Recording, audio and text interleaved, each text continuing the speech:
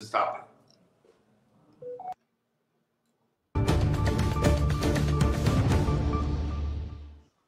The Barrow County Sheriff's Office is addressing the shooting at Appalachia High School in Winder, Georgia. Let's listen in. I am Chris Hosey, Director of the Georgia Bureau of Investigation, and we wanted to come back this afternoon and present you with a little more of a timeline of the events that have taken place here today and what we know up to this point with the investigation. At approximately 10:20 a.m. this morning, the Barrow County Sheriff's Office received alerts about reports of an active shooter and radio traffic from school resource officers concerning the same concern, or having the same concern. Within minutes, law enforcement was on scene, as well as 2 school resource officers assigned here to the school who immediately encountered the subject within just minutes of this report going out. Once they encountered the subject immediately surrendered to these officers, and he was taken into custody. Additionally, what I want you to know as of now, there are 4 individuals who are deceased from this incident, 9 that have been taken to local hospitals with various injuries. Of those that are deceased, 2 are students and 2 are teachers here at the school. The priority right now for us within this investigation is to gather all the facts, to make sure that we're accurate with it, because this is a murder investigation. As the sheriff mentioned earlier this morning, the shooter is in custody. His name is Colt, that's C-O-L-T, Gray. He is a 14-year-old student here at the school, G-R-A-Y. He is a 14-year-old student here at the high school. Again, he has been taken into custody. He will be charged with murder, and he will be tried as an adult and handled as an adult. We're coordinating these charges and obviously this investigation with District Attorney Brad Smith, who is the District Attorney for the Piedmont Judicial Circuit here.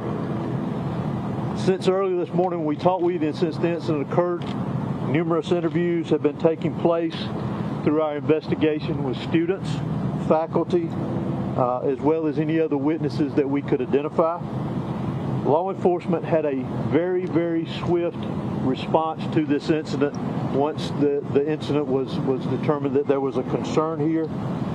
Those resources, whether it was in that response or throughout this investigation to assist, came obviously from the Sheriff's Office here, from other local law enforcement agencies, state law enforcement agencies, and federal law enforcement agencies as well.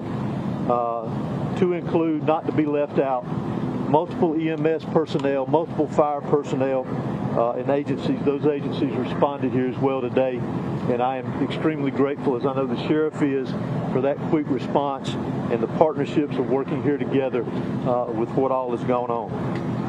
Currently, from the investigative perspective, we have crime scene agents and other special agents from the GBI, from close to a dozen of our different work units from across the state that have responded here today to work on this investigation, again, collecting evidence, conducting interviews, and so forth.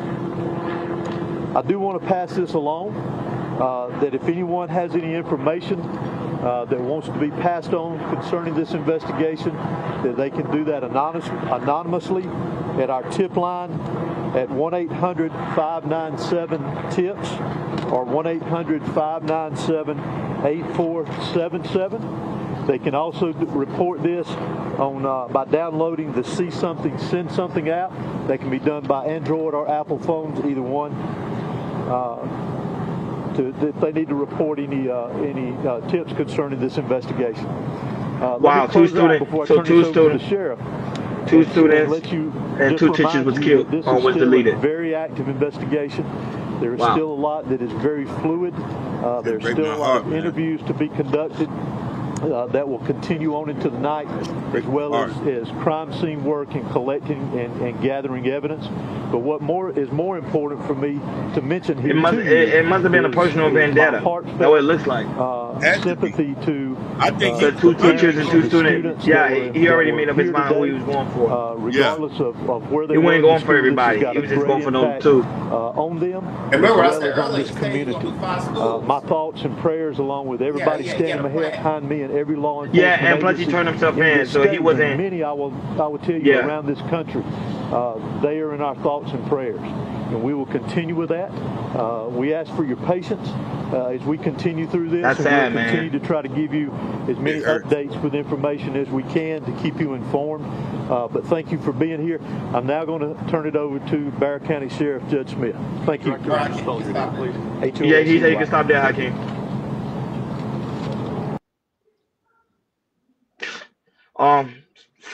Boy, I keep stating, and you know what's funny? It seems like it's always a mass shooting every time it's going close to the election. Is that just me, or I'm just? Is that just me, or I'm just? No, like every time, every time it's going to the election, it's always a mass shooting.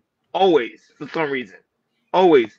First is to try to attempt on assassination of Trump, and then now is a mass shooting when it comes to the aspect of schools. And I keep stating it. I keep stating it before. We need metal detectors in school. We need metal detector in school. We need metal detector also grocery stores. You name it. They have metal detectors and government buildings. We need to start having it in the schools.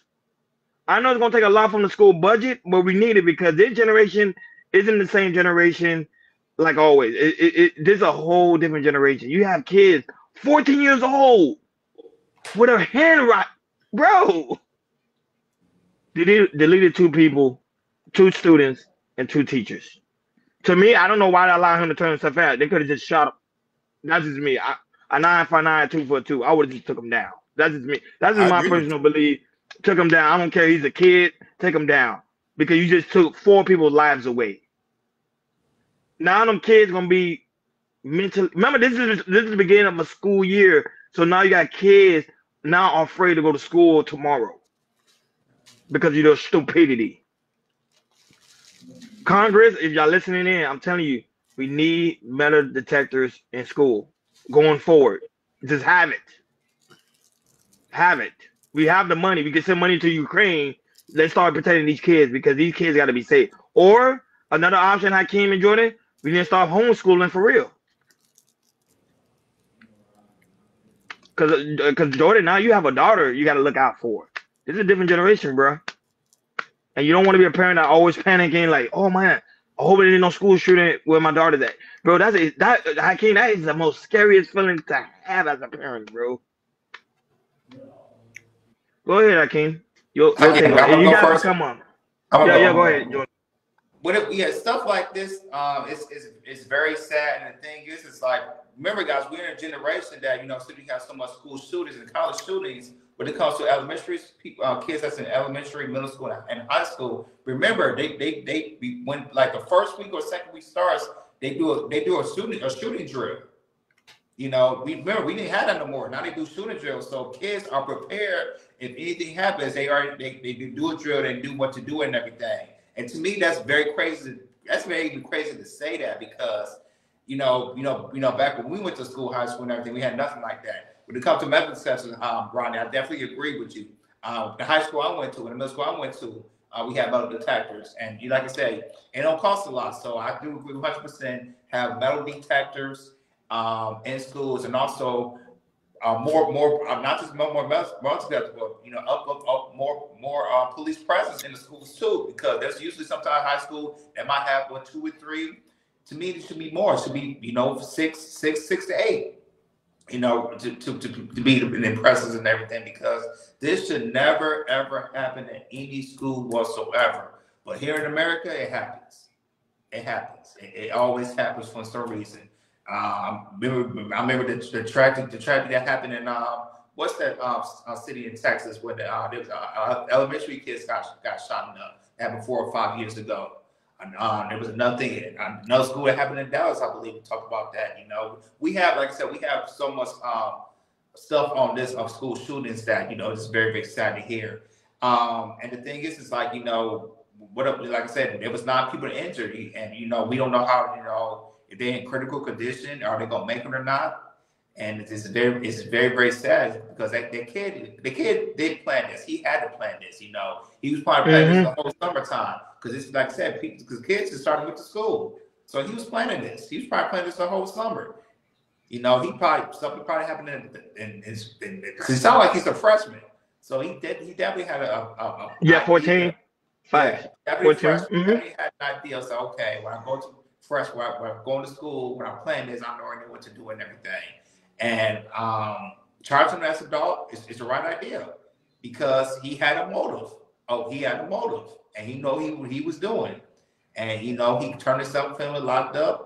And to me, when it comes to stuff like this, you know, that's life to me. You kill students and teachers and not injure not other people, man. It's sad and distracting, man. And the thing is, it's like, you know, my daughter, you know, when she get in kindergarten and, you know, go to elementary, you know, the first thing they're gonna do, the first and second week is like I said, they gotta do the shooting drill. If there's a shooter comes around, they gotta do the drill and everything. And that's to me, that in the school, that from the schools, that's the best way you can protect your kids. And the thing is, it's like, you know, parents don't like that, you know, it's always homeschooling and everything. That might be a safe bet. And also some of these private schools, there's a lot of these private schools don't have metal detectors. There's a lot of public schools that have metal detectors. When it comes to charter schools and private schools, they don't have metal detectors. And to me, when it comes to all schools, you need metal detectors and you need more police presence in these schools.